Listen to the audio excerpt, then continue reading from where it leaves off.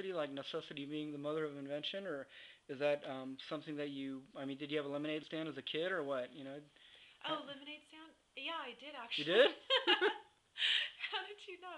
Yeah, you know what? I have magic powers. I was always into doing that, like the lemonade stand, Mhm. and and then I remember I had this really big closet growing up, and I set up a little library in there, and I'd have my friends come over, and then and rent, not for any money, but I just loved that idea, and then we used to, of course, like a lot of kids did Mhm. this, but we'd put on plays, and then we'd invite everyone and make them pay like nothing, but we just wanted them to pay like 50 cents or something Mhm. to Mhm. watch us do a play, Awesome. you know.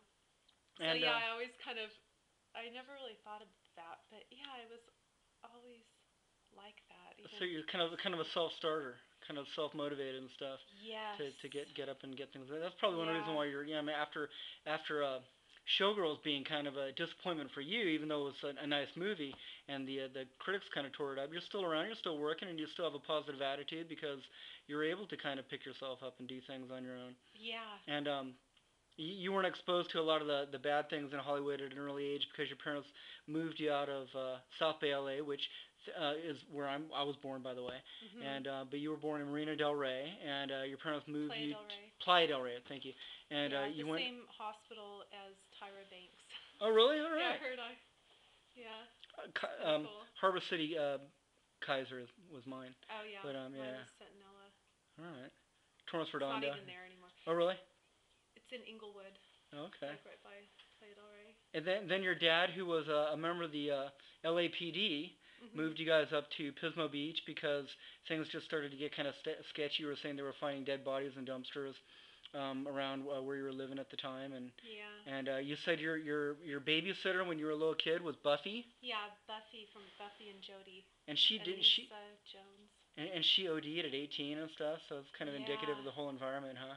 Yeah, so I I was discovered by this baby agent when, living in Playa del Rey. An agent for babies. Yeah, for She's like, yeah, baby agent. I got a deal for you. I got a show coming Yeah, up here. it wasn't a baby agent, but yeah. And for like commercials and print and all that kind of stuff. And then our next door neighbors at the time, it was the makeup artist, and he was old and he was retired, but for the Wizard of Oz, Mhm. and he did the witch. That was his makeup creation. Mhm. And so he told my mom, he's like, well, you can get Rena into this business, but it's really difficult. And she's going to be like driving me around to all these auditions. And he really discouraged my mom. And then my dad, he, I don't think he was into me being in the business as a baby, a child, Mhm. like actor. That's pretty young to be exposed to all that stuff. I guess. Yeah, and that's like Mila Jovovich. She started as a baby model. She was probably 1 year old or something, but and a lot of the actors really started when they were kids. But I wish that I could have stayed here in Hollywood and started off my career when I was 2, because maybe you know who knows what would have happened. But at the same time, this business, like Drew Barrymore, she was a child actor and then she went through a hard time and now she's so successful. But the longer you're in this business, the more years you're in it, the more you're going to totally have to go up and down because it's the nature of it, and you cannot just keep going like this for 20 years, you know? Hmm.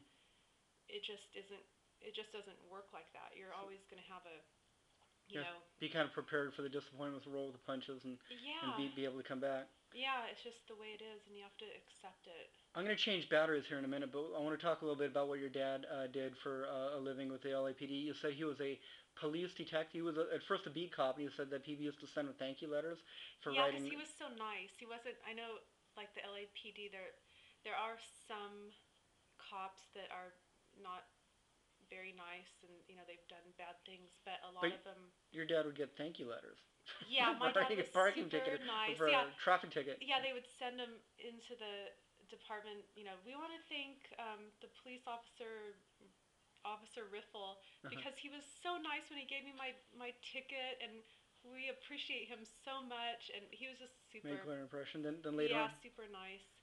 he was a detective and he used to interview criminals to see if they were Crazy. psychotic or crazy. Yeah, yeah. So then he was How, put in an office and he'd interview them.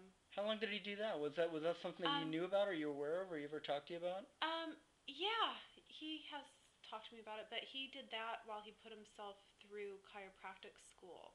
Okay. So he was working very hard, and he would work, these long shifts, and then he would go to school, and he was getting hardly any sleep, and then they had me, you know, but he was doing that for a long time. Like I think maybe like 8 years or 6 years. I don't really know, but While you were growing something up in like your that. teens or something? Huh? While you were growing up and you were in your teens? No, no, no. As a baby, Oh, okay. he was already a police officer before he met my mom, Ah.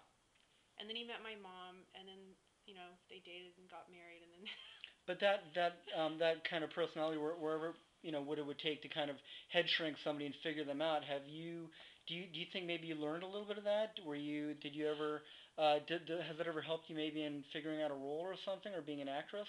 yeah, yeah, that's true. I've never really put that together, but Oh well, sorry to surprise yeah, you. that's Didn't mean to dump that on you. yeah, no, that's good because yeah, I am very intuitive, and I use that with my acting and creating roles and my writing too, because I'm writing scripts and Yeah, let's talk about what you're working on now. You're working on Go